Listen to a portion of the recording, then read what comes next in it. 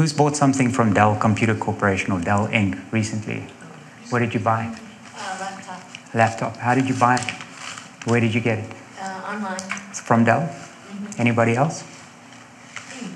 Yeah, just Inc. Online?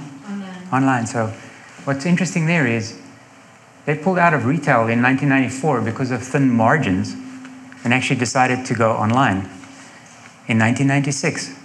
So they were almost like a precursor to Amazon in terms of building a business, which was an online business. So like, what happened?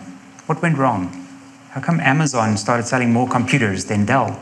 In addition to that, Dell was so disruptive in their industry that they knocked out all their traditional competitors. IBM, Gateway, Compaq, they all went away.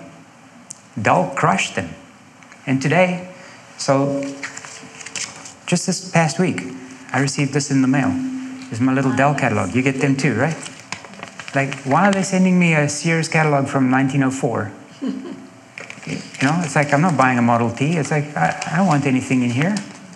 Like, you have so much ability to do this stuff online in terms of how you market your company. It's like, why are you sending me this? We print flyers too, because people tell us we have to have a flyer to describe what we do. Really? Do you?